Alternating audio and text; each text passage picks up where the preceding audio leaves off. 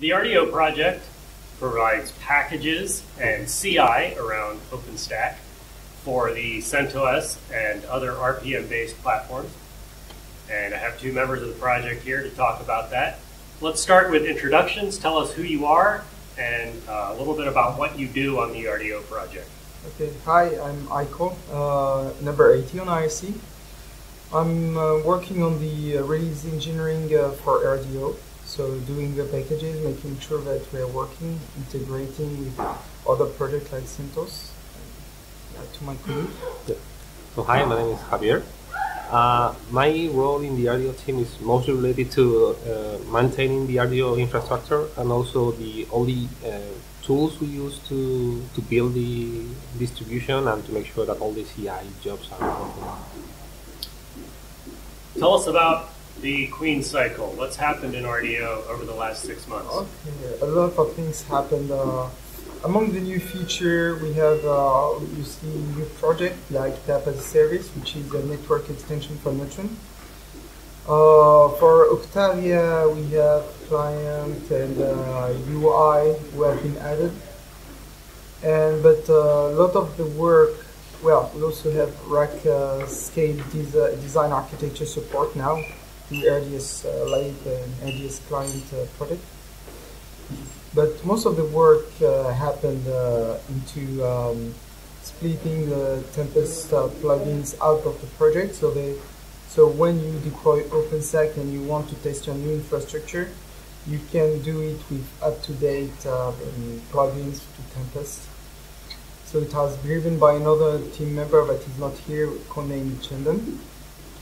And also we've been working into preparing the next challenge that we might talk about is Python 3 support in RDO. So maybe Javier has more to say because he's been also working on that for the infra side. So on the infra side, the main topics for this cycle have been first consolidation and then automation. We've been consolidating all of our infrastructure into a newly created RDO cloud. So it's been managed by some other colleagues. So it took us a while to bring all services that were scattered around different providers, services, small VMs here and there. And now we are trying to maintain it as well managed as possible. And also we've been adding more automation tools so that anytime we have to do some repetitive tasks, for example, when a new project is created, rather than having to go through different areas in different systems, we kind of automate everything based on once we have a change in a project, we can start launching a lot of CI jobs that automatically create all the projects and the repositories replicated on GitHub.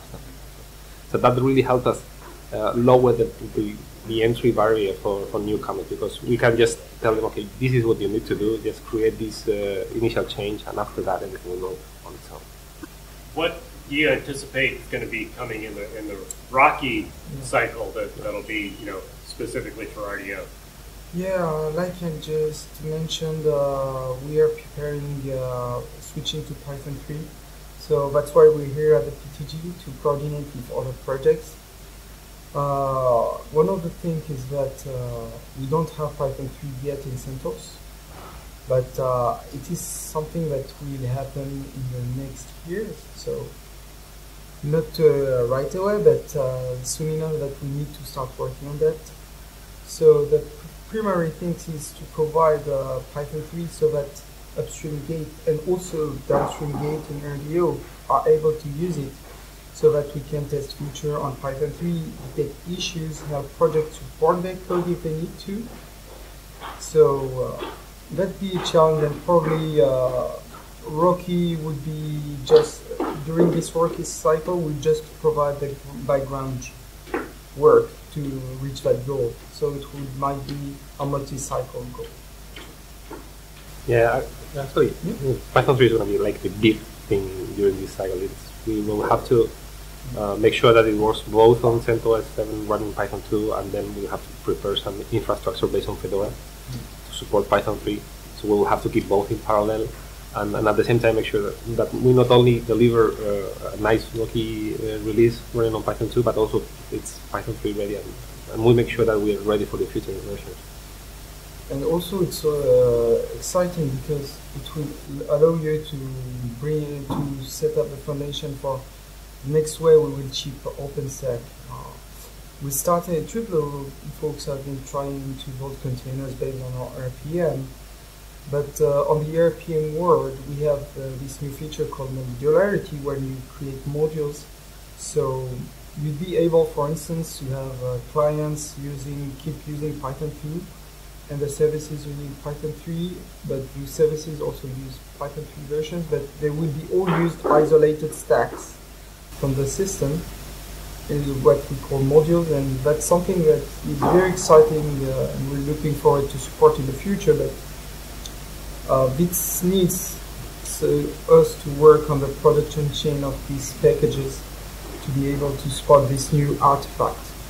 So this would be a really painful but exciting cycle that is coming for us. What kind of places are we looking for people to join the project to contribute? I'd say that every help is welcome. We need people to write documentation, to help with the packaging. Testing is already important, and I'd like to mention that we hold for every OpenStack milestone test days, and if you don't know where to start, please shoot out to us on the mailing list, on IRC. We'll be happy to help you getting started. And it is really important because if you want to have a solid RDO release, it has to be tested early and often. So yeah, probably the areas where we need more help are probably testing and then documentation. Usually us as engineers try to write some documentation, and yeah, we sometimes do a good job at that. We are lacking a lot of structure and thinking and spending time on, okay, this is how we should set up, especially from the user's perspective. Because for us at the end it tends to be very easy. We just know how it works, we know where to look for information. But I really struggle myself when I try to create a whole set of documentation from beginning to end, trying to drive people and not make it too messy or too technically oriented. So any documentation has to be good. So I'm recording this on Wednesday at PTG, and so it'll be a few days before I actually publish it. Today is officially the day for the upstream OpenStack release, the Queen's release. When do we expect RDO packages to be available for this release? I know that's a little bit of a tricky question this time around. Well, I'd say that my team member Alfredo and Yatin, Alfredo is just behind you. So, hey Alfredo, and hi to Yatin who stayed in India. They're working to ship the package today. Most of things are ready, but we cannot tell for sure if it's happening because we can have last minute issues. So that, yeah, we will have them probably either today or this week. So hopefully by the time you're actually watching this video, the packages will be available. Yep. We also have the RDO infra, which is also a critical piece for the RDO product, but also for upstream because what we're producing, which is mainly packages, are consumed upstream for the CI. And I think it's important that people also help on this infra. Javier is maintaining a project called Delorian that is used to build continuously packages. So I'd love to see people using that project either to build a third-party distro based on RDO to come to us and tell us, okay, we've been using these pieces of infrastructure and we like it, and give their feedback, either bad or good, but to help us shaping its future and make it more robust. Also, we're looking for maybe more user testimonial would be nice. I know that when I go to meetups, I meet a lot of RDO users. Like earlier this month, I was in Brussels for FOSDEM, and it was incredible to see all these RDO users telling us, you're doing awesome job. We love RDO, but yeah, but please send us a user testimonial so other people can learn from your experience and make RDO even greater. Yeah. Also on the infra side, one of the big topics upstream for this cycle has been all the migration for the background tools we use for our CI testing to SylV3 and a new version of Notebook.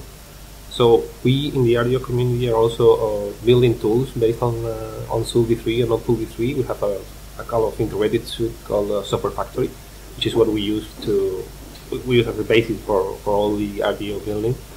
And this is a great opportunity for us, not also to contribute to the SylV3 project upstream, which we are doing already, but also to spread love for this project, because SylV3 is really great and it's really helping us.